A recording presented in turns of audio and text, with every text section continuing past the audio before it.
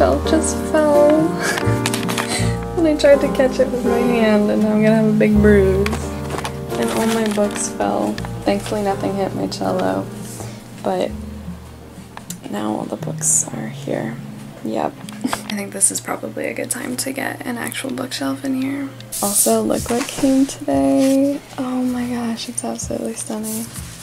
So excited. I think without... Oh my gosh, I am squealing. That is so sick. Wow.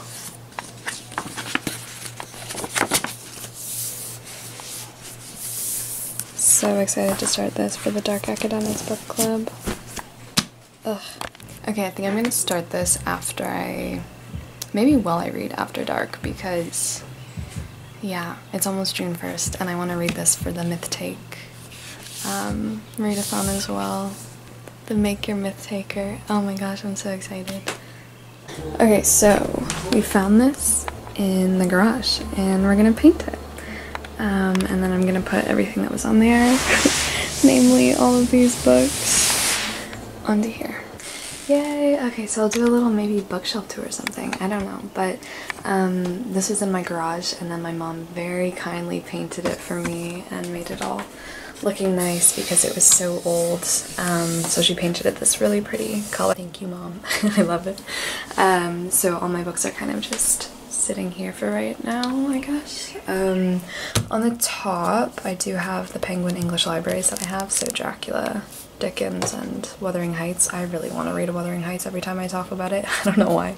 I just don't start it right now, but they're just sitting here for now. And then down here is kind of all the books that I either brought with me when I came to my parents' house from my apartments for the time being that I'm here, or that you guys have sent me, which is ridiculous. You guys are literally building my library, my quarantine library while I'm here, and I'm so thankful for that because I was running out of reads, so thank you so much. I'll go more into this in a second. And then down here are books that were either already in my room or books that I'm planning to donate to secondhand bookshops, charity shops, whatever, that I'll go over in a second. Okay, so this shelf I just have organized really weirdly. Like, we have two nonfiction, and then I just organized kind of classics, maybe to here, just chronologically, because that's how I do it at my apartment, so I guess I just kept doing it. So we start with obviously Sappho, we have the two Gothics, Dickens, Oscar, Steppenwolf, Borges, this really stunning copy of The Master and Margarita that I'm still not over. Look how stunning that is. Oh my gosh, so excited. Mishima, my favorite, literally my favorite, love it. Anne Carson is here again. Obviously The Silence of the Girls, I just threw it here because why not? And then we move into, like, we have a middle grade, young adults. I can never really choose if Sarah J. Maas's books are young adult or not. Someone told me they were, and then someone told me they were adults, but I've just never looked it up. I did get A Court of Mist and Fury. It finally arrived. I don't think I told you guys, but very long, so this will just, you know, sometimes you want the garbage. Sometimes you want to read the garbage. And then Good Omens, The Book Thief, and then another nonfiction, which is my dad's book, but it's just here until I film my wrap up, so. And then down here we start with my literally torn apart, it's ripped in half, the compendium of Edgar Allan Poe's work. Some of these books, a lot of them actually, I'm going to be donating, but they're just here for now, because obviously I can't go anywhere. This one's going, 15 Dogs. I might give the Sherlock Holmes another go, even though it's not by Doyle, but we'll see. This is one of the science books I have. This is all just organized alphabetically, and it's pure chaos. This is going, Summer and Bird is going. I might give The Queen of the Night another chance. I think the audiobook narrator just really put me off, so maybe I'll try reading it. These are obviously staying. I love the Hunger Games. This is a really old book of Sherlock Holmes I have that I love. Oh my gosh, guys, this is going. Why is this book still in the vlog? It's been like months.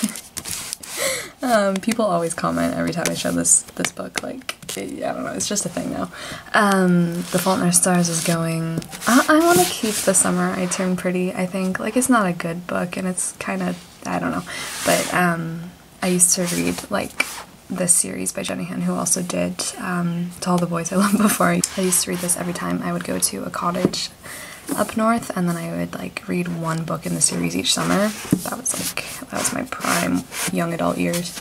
And we have like other random nonfiction books. The Oxford Inheritance is a dark academia that I would advise you not to read. It's not good. And I'm gonna be getting rid of it. Then we have more science, One Day, which is kind of a bad romance. We have randomly The Sea of Monsters. I've only read up to The Sea of Monsters in the Percy Jackson series. I'm sorry. I might one day read them all. I don't know. The poems. Oh my gosh, this is a series I want to reread and see what I would think about it now.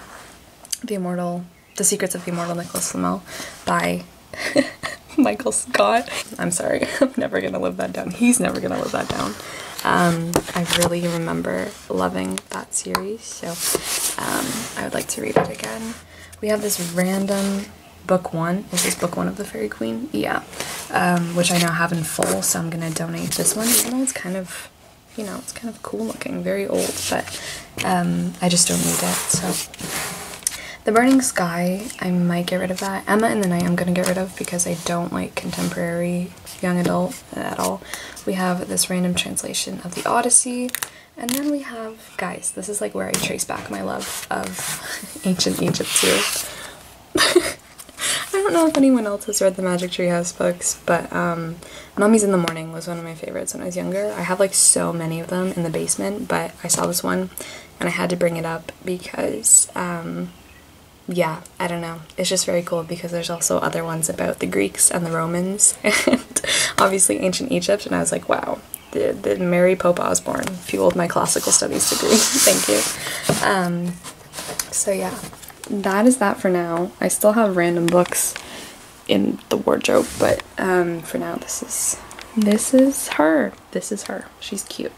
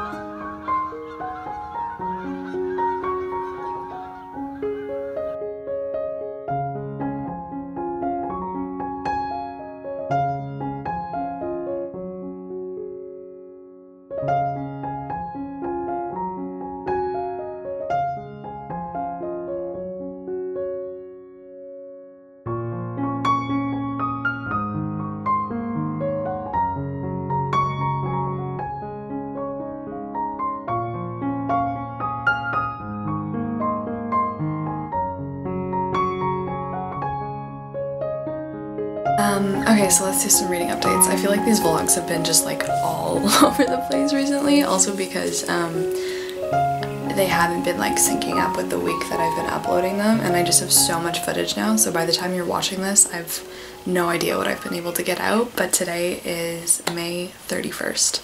Tomorrow is the start of June, which means that it's the start of the Myth Take Readathon, or the Make Your Myth Taker Readathon, hosted by Ashley over at Frolic Through Fiction and Charlotte over at Beige Pages.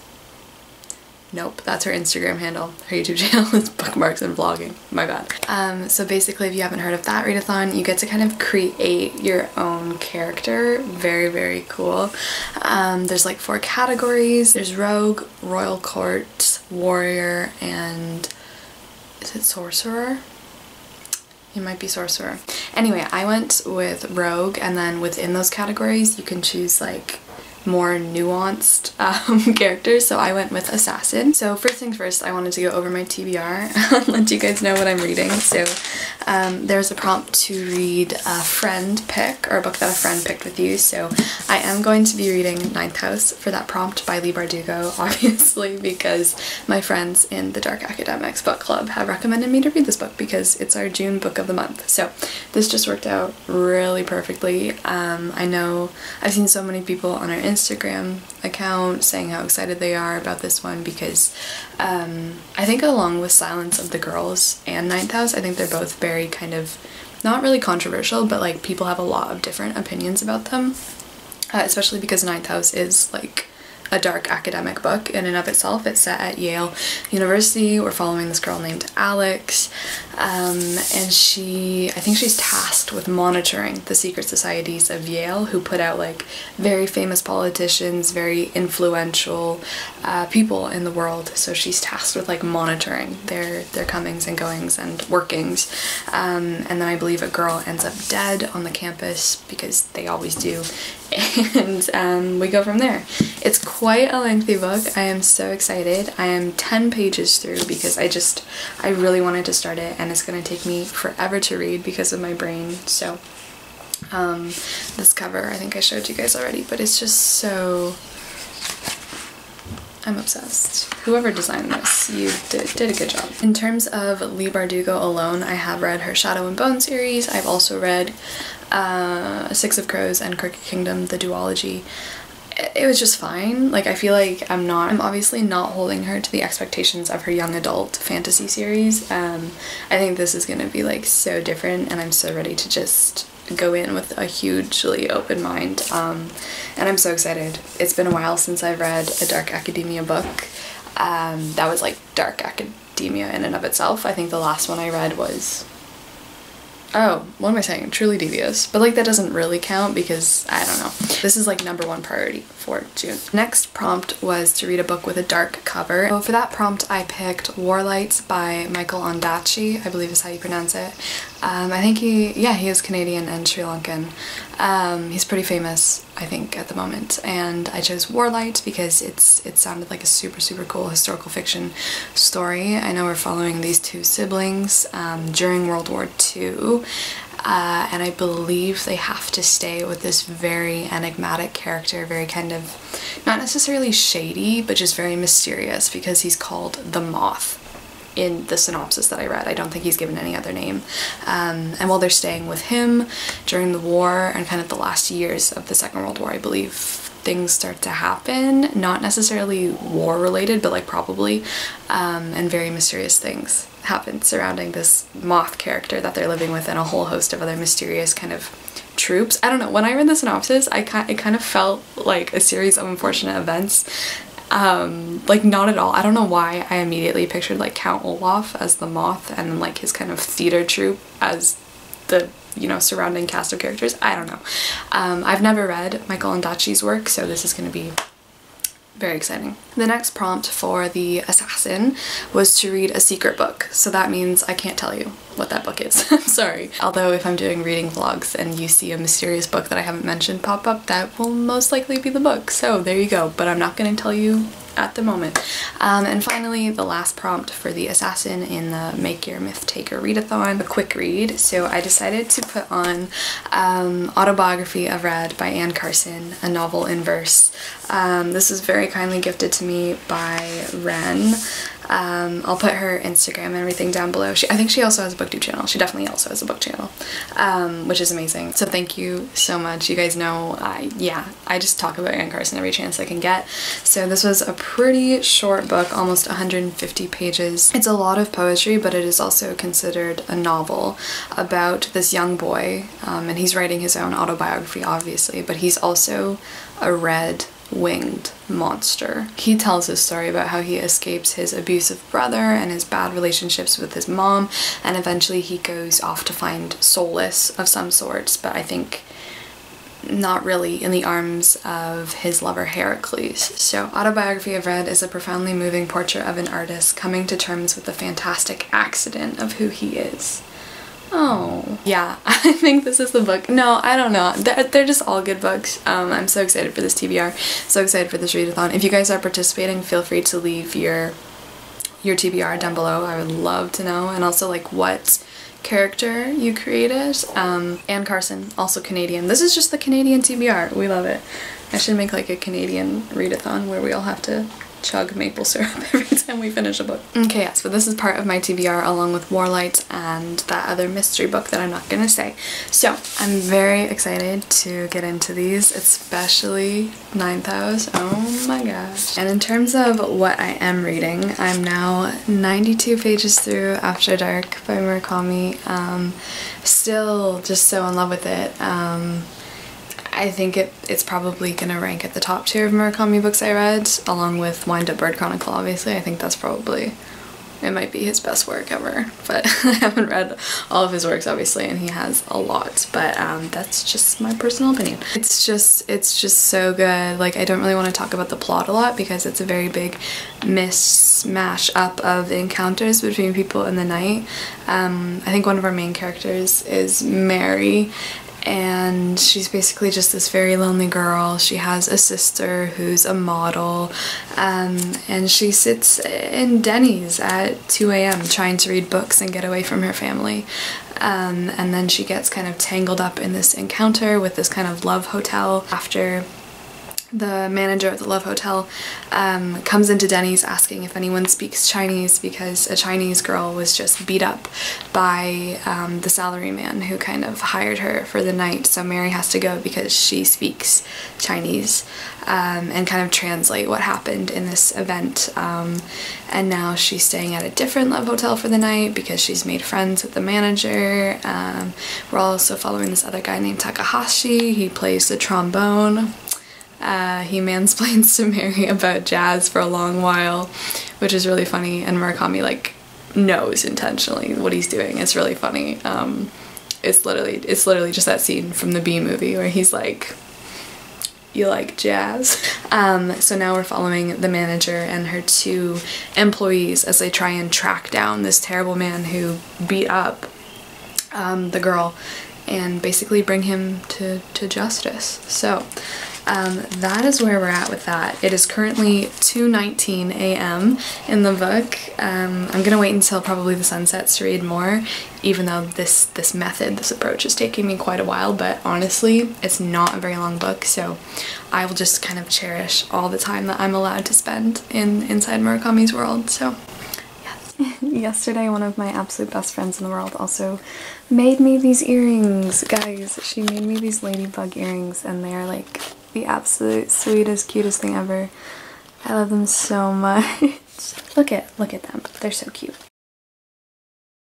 Hi guys, so I just got off our first Dark Academics live show discussing the sounds of the girls.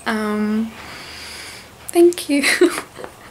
Thank you to everyone who watched. If you're watching now, you can go back and watch it. It's on Kira's channel, but that was so great. We had such a good time chatting and talking to you guys. It's a little bit like surreal, and discussing this book was amazing, and now I can finally put it back in my new bookshelf. So yeah, I just wanted to say thank you. I had such a good, positive time. It was really nice being able to forget about my concussion for a little bit, even though I'm probably gonna face some consequences tonight because I looked at a screen for an hour.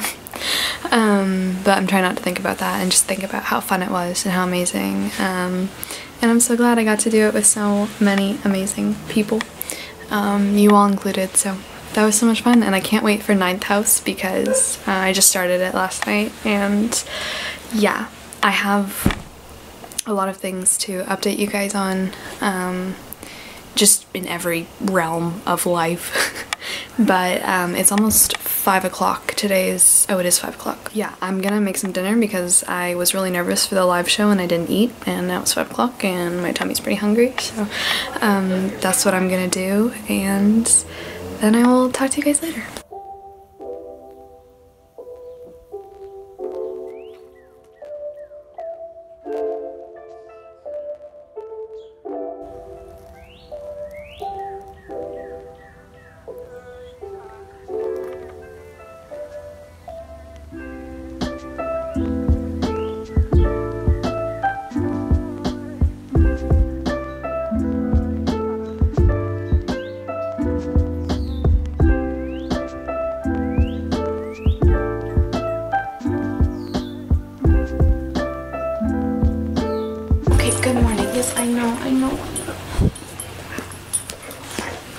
Good morning. Good morning. Okay. Good morning. Good morning. Good morning. Good morning. Okay, yes, good morning. Good morning. Welcome to the weekend. Yeah, so today is Saturday. There's a few things I want to do today. Number one, I want to unearth my cello from the bowels of the basement where it has resided for it might be over a year now, which I feel really bad about. I don't really talk about music a lot. For a number of years, it was an even bigger part of my life than books and writing and literature was. My main instrument was the flute, which unfortunately I don't have here at my parents' house, but my cello is here. So I would like to bust it out again. I think I have to restring one of the strings. It might be, I don't think it's the A string. I feel like it's the D string. I don't know. We will see. I would love to just see what is up with the cello and tune it up, fix it up, and just see how that goes. I would love to read a lot more of After Dark tonight. Like I said, I've been trying to read it all at night, so we'll see. I want to make some more oat balls or something. I don't know. Okay. Hi. How are you? Oh, that is not what you want to hear. Okay, so it's actually the G string. That's not what we want to see.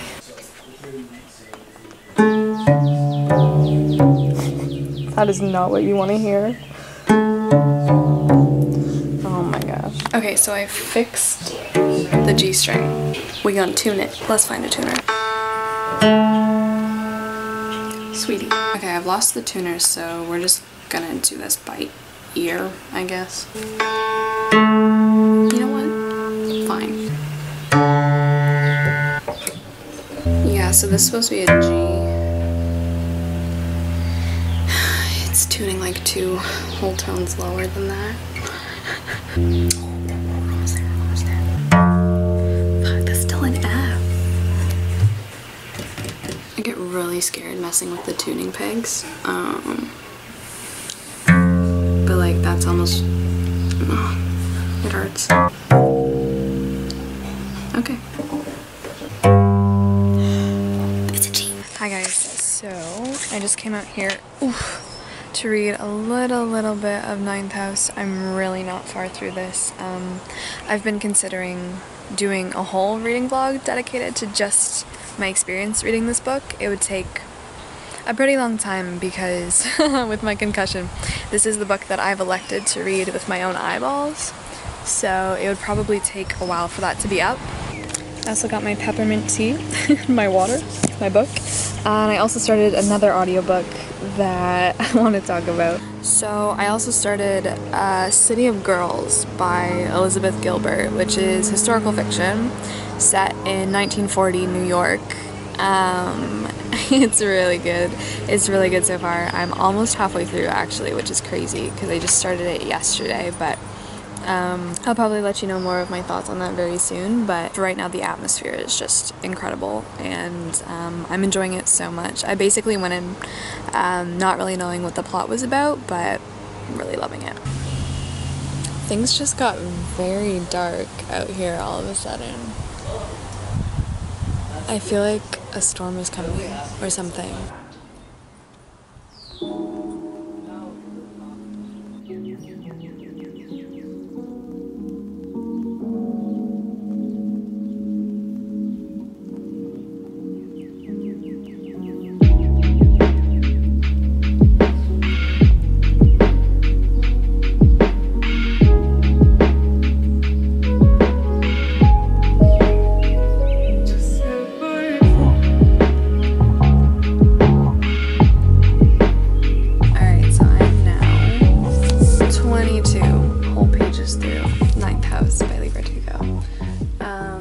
Guys, I gotta say, my initial thoughts are that I'm absolutely in love with it. I'm adoring it. It opens so wackily, like the first chapter after the prologue. We're basically in like this, we're obviously at Yale University, but we're in this like very strange room that's kind of in between two rooms, which liminal spaces, am I right? So basically Alex, our main character, is having to watch something called the prognostication, where basically these secret society men, the bonesmen in this case, one of the houses, basically rifle through this dude's bowels to predict the future, kind of like an augur or something, but it's on a human being's bowels, and it's so interesting.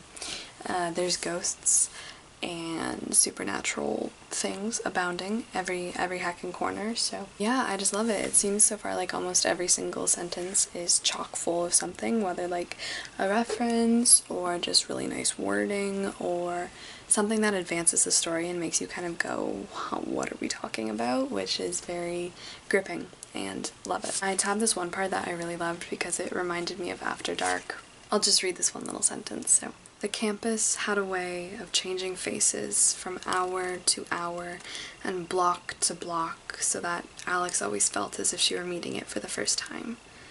Tonight, it was a sleepwalker, breathing deep and even. The people she passed on her way to SSS seemed locked in a dream, soft-eyed, faces turned to one another, steam rising off the cups of coffee in their gloved hands. She had the eerie sense that they were dreaming her, a girl in a dark coat who would disappear when they woke. Love it. I think the atmosphere is going to be kind of thick in Ninth House, so those are my 22-page in thoughts. Okay, so it is a little bit later now. I've gotten dressed. It's actually like 7:30, so, you know, it was high time. I thought I would sit down and give you guys some reading updates. I am currently reading 4 books, so let us discuss. The first one I want to talk about for a little bit is a nonfiction, another nonfiction that I've started. This one, I can't remember if I've mentioned it or not. It's called The Vietnam War, An Intimate History by Jeffrey C. Ward. This is the Vietnam history book that was, it was like, what was it? It was made into a documentary, or okay, wait, let me rephrase this. There was a documentary about the Vietnam War called The Vietnam War, and then they decided to make it into a book format, so that is what I am currently listening to via audiobook. It's amazing. It's a book I would recommend to everyone and anyone. It's a very hard book to listen to, very hard book to read. There's lots of times that I have to stop and go do something else, take a break from it, but always obviously come back and continue to listen to it. There is a lot of anger when I think about it, and it's a very unsettling experience because where do you put that anger now? I think it's an important topic to talk about too because the Vietnam War is not over. For so many reasons, in so many ways. It's not over for Vietnam, it's not over for the soldiers who are still alive today, it's not over for the American government and what they continue to do today. That's something I wanted to talk about too. It is absolutely crazy to be reading a book about the Vietnam War, and this book is amazing. So for a second it starts off much earlier than the 1960s or 1950s. It begins actually World War I, and the background of Vietnam and what France was doing there, and then how World War I, World War II, and the Korean War eventually escalated, and all of these kind of back histories and back logs of just time, and what was basically going on in Vietnam then, and up until obviously the withdrawal of American forces from Vietnam when the war ended. I knew a little bit about the Vietnam War, but to read this book, and first of all, like I was saying earlier,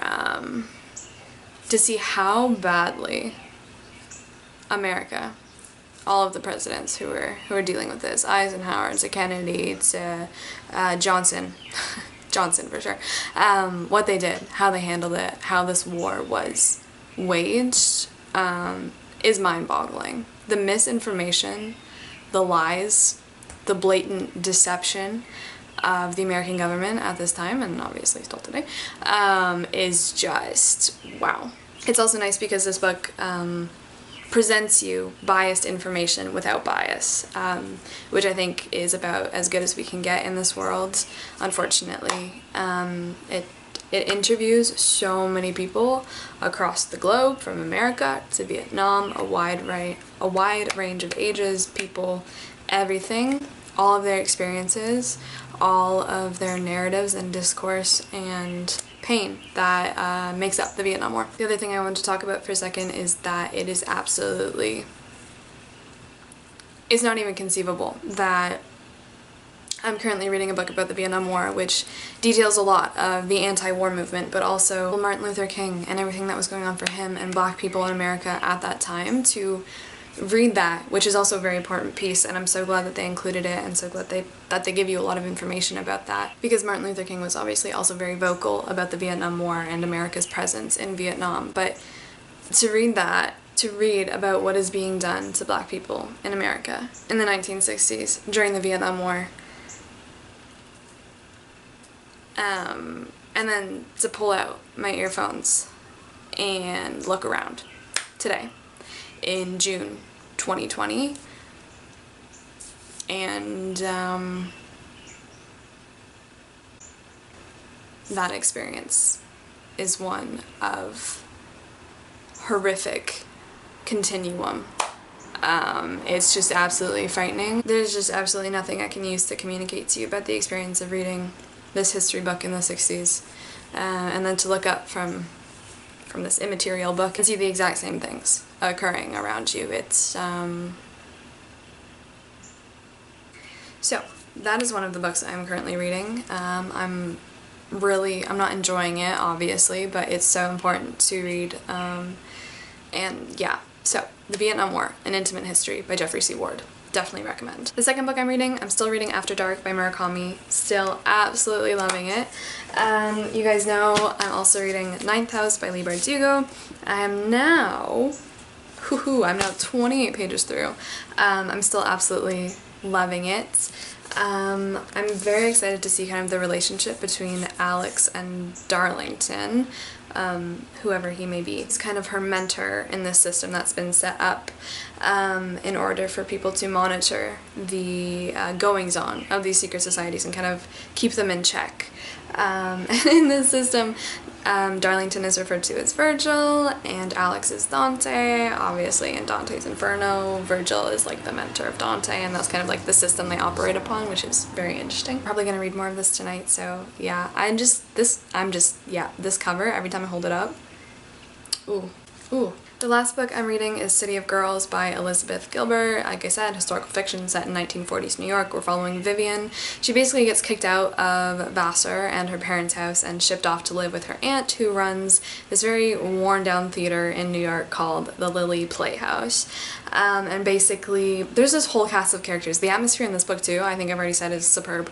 But they're putting on this play called City of Girls, and it's really, really good, you guys. It's so good. You have, like, Second World War going on. America isn't involved, really, yet.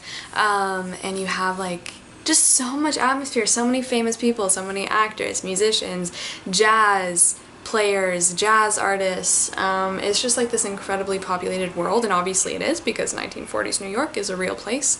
We can go there in our minds. Yeah, it's really, really good, so I'd recommend that too. But that is everything I'm reading right now. I'm also just about to play the cello for a few minutes because I finally got into it. I'll probably have to tune it again. Let's see.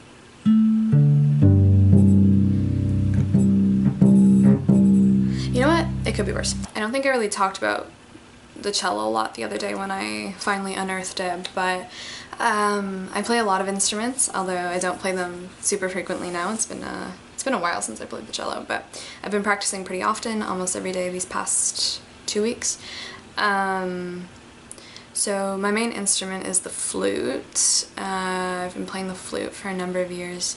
I actually almost went to university for music performance, in which I would have pursued, you know, performative flute playing. But my second main instrument would probably be the cello. I got to the cello a bit later in life. Still in high school. In high school I was actually a first chair flute, so there you go. Other than that, I play the piccolo, but I don't have a piccolo. My parents are probably very thankful for that. I also played, well, I can play a little bit, obviously, of guitar, mostly classical guitar, and piano, of course, because, I don't know, those are just kind of, you know, prerequisite instruments. But I also played the baritone saxophone for a little spell, which I honestly love. I love the baritone saxophone. I wish I had one. And what else? I think, is that it? I think that's it. But yeah, I just love the cello so much. Oh my gosh. It's so human. It's such like a cry of, you know, I don't know. I don't know what I'm saying. I just really like the cello.